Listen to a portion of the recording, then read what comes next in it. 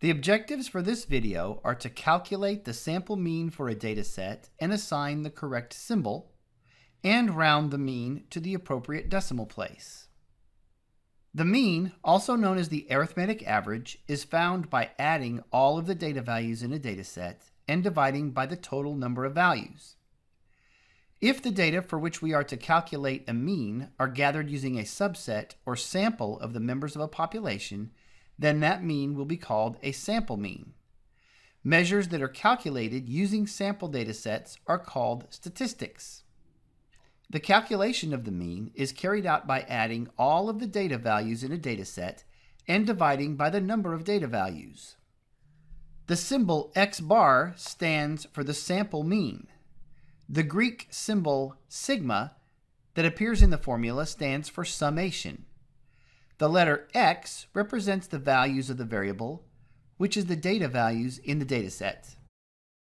The lowercase n represents the number of data values in the data set. As of the year 2016, there are 435 members of the 114th United States House of Representatives. The table below shows a random sample of the ages of 30 members of the 114th United States House of Representatives as of June 2016. Since this data set represents a sample of the population, we will calculate a sample mean. The calculation is the same as that for the population mean. The difference is in notation only.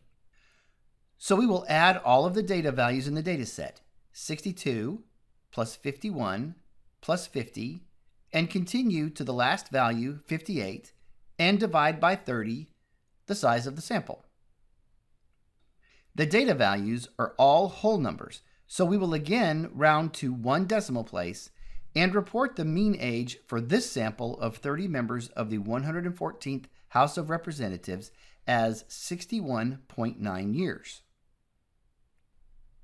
The actual population mean age of all 435 members of the 114th United States House of Representatives as of June 2016 is 57.0 years.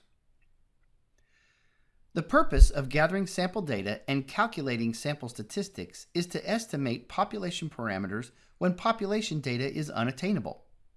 Because of sampling error, these sample statistics will sometimes be good estimates, and other times will be poor estimates.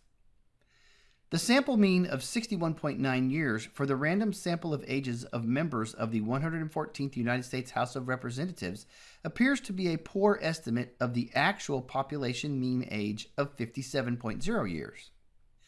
The techniques of inferential statistics allow statisticians to judge the quality of an estimate and make improvements to estimates.